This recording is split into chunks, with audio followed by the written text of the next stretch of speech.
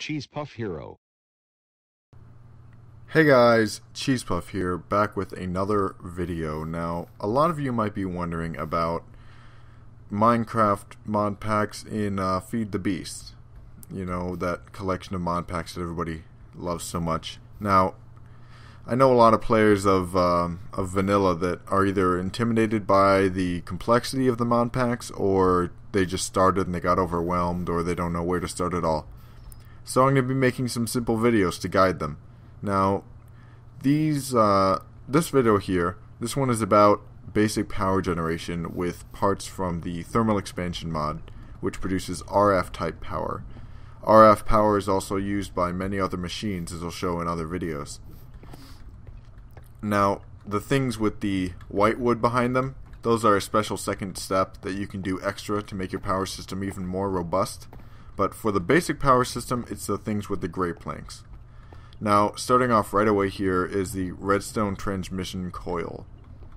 Intimidating name, but it's probably one of the most simple recipes there is. Silver ingot that you get from mining, and 2 redstone, you get the coil. Now, I'm going to start from left to right, but the coil actually goes into a later machine. But let's just do it this way. You make the coil, the copper gear. Now, it could not get much more simple than that to build a copper gear. You do need to build 2 of them to make the power generation work. And then we have the same thing, a tin gear. Just 4 tin surrounding 1 iron. Just like the 4 copper were surrounding that one. We'll skip that for now. A pneumatic servo, those are pretty easy to build. You need 1 piece of redstone, 2 glass, an iron, and another iron, and you get the servo. Then this part here you'll be building a lot of because it's used in many machines. It is the machine frame. 1 tin gear, which is what you needed the gear over there for before. 4 iron and 4 glass. It seems like a simple recipe because it is, and it's a basic ingredient in almost all machines. Now, flux ducts are like your wires, your cables. They carry power. If you remember older videos, it used to be called, you know, you'd get the redstone energy conduit. Well, now it is the flux duct. In 1.7.10, anyway. Those are made with 2 lead, 6 redstone, and a piece of glass. And that makes 6 cables, which is basically all you need for a basic setup. Now, the final 3 machines, or the final 2, I guess. The cable is one that you need a lot of, the dynamo, and then the accumulator. Now, the dynamo is what's going to be generating your power. It is the 2 copper gears, the transmission coil, 3 copper ingots, and a redstone. And it makes this. Now, if you press shift here, you get the information. It generates energy. It is like a steam generator, right? Pretty cool. Now, this machine is remarkable. I love it. It is it's a machine that will basically function as an infinite water source that you can pipe into pipes.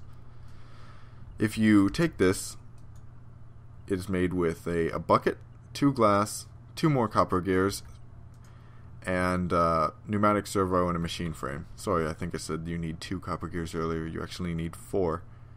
But yes. Now you take this and you put it in here like that, surrounded by water, and then it fills up its tank. Now you have these output ports that are orange, and it'll automatically output water to whatever side has a port on it, and these can be configured. You can take them away, add them more, top, bottom, whatever. But this is currently shoving water up into the steam dynamo. Now the steam dynamo, unless you're pumping in hot steam already, functions as a basic coal, charcoal, wood, whatever goes in a furnace generator. Now you see I am putting the coal in, it'll fill up with steam, and then it'll start generating power. Yeah, so that's nice. Now, there's another step, which you get by making first a redstone conductance coil. It's 2 redstone and an electrum ingot. We'll talk about electrum later. Then you get the redstone energy cell frame. Now, a block of redstone, 4 lead ingots, 4 glass. pretty basic. And then those two items that you crafted previously combine with some copper to make the finished leadstone energy cell. Now the energy cell, it goes up here, which is obvious. It's got the power from the dynamo, which is generating power at an alarming rate, pumping into it like that. Now I need to configure it properly. There we go. The blue is the input on these cells.